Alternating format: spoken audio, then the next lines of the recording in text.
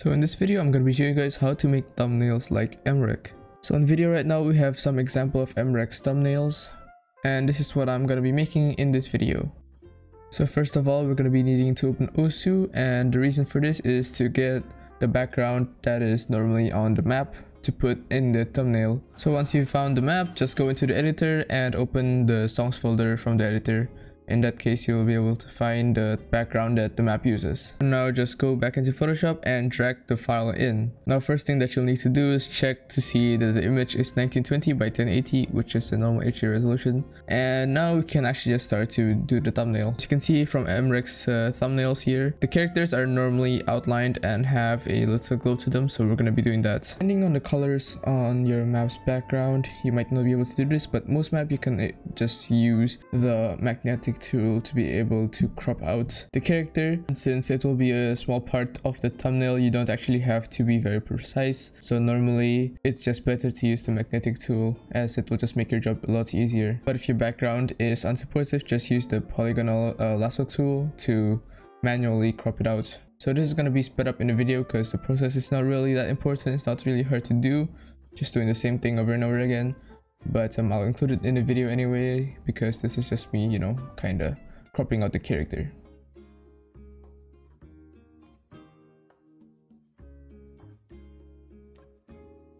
So once you're done with this, we're going to basically separate the character from the background. So go ahead and press Ctrl J, which will make a duplicate layer. So the layer that you just cropped out will look like this, and you will have another background layer. Now you want to go ahead and go to the background layer and put a blur on it. It doesn't have to be too intense, but just make sure that there's a blur on it so that the focus will be onto the character and not the background.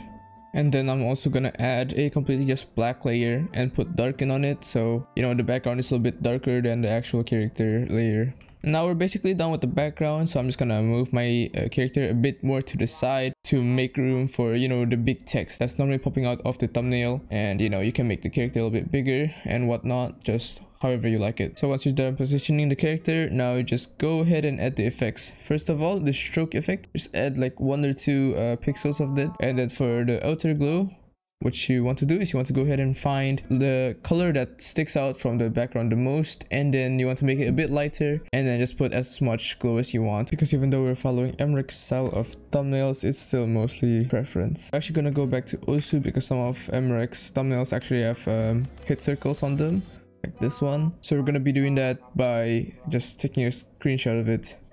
So I also made sure to use the Rafa skin, which is what mrekk likes to use, so it would match.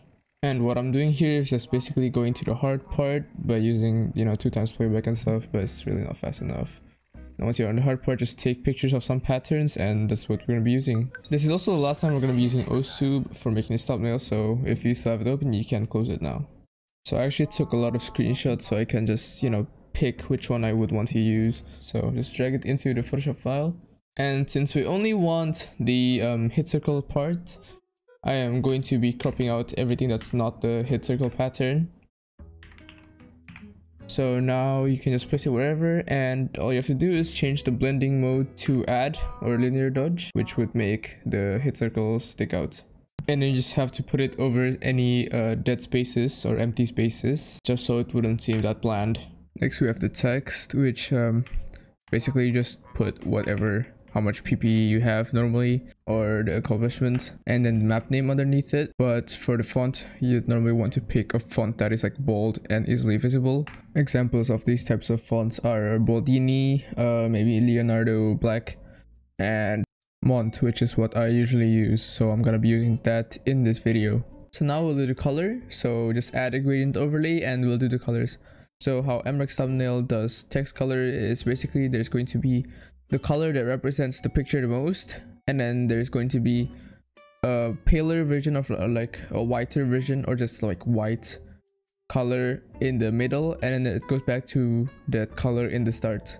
So that's what I'm going to be doing and what I'm going to be showing here.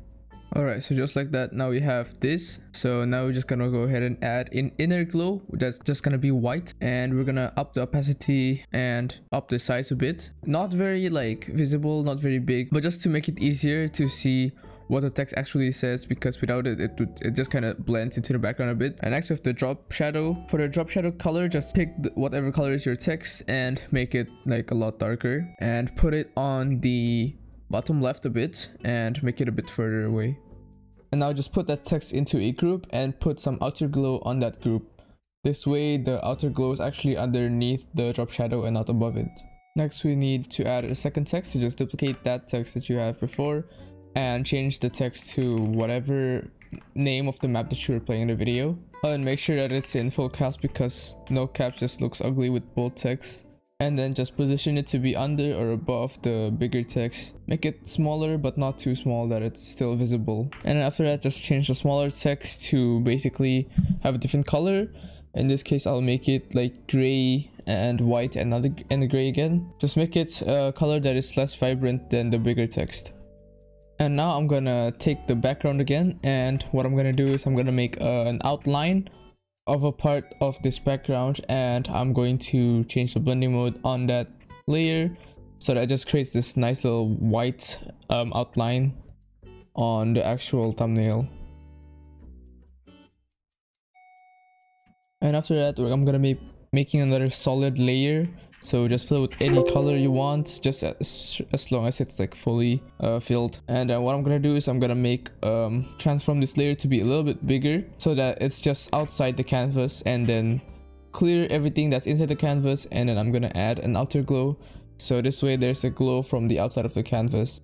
And now all you have to do is just add some finishing touches, so whether you want to make the character bigger, add other glow, or if you want to cut something out, then it's time to do it here. And right after that, you're just ready to export. So the PSD file of what I made in this video will be put for download in my Discord server, so go ahead and join that if you need it. It might help you if you have any troubles. So this is the result of what I made.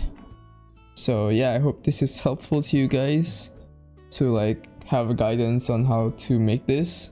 If it was, then please do leave a like, and if you have any questions, ask them in the comments or join my Discord, which I am more likely to answer, but for the time I don't really know how fast I'm going to answer because I don't always check my Discord server. But yeah, I will more likely check, so go ahead and do any of those if you want to ask me, and I hope I'll be able to answer your question. Well, that's pretty much it for this video. I'll see you guys next time. Bye.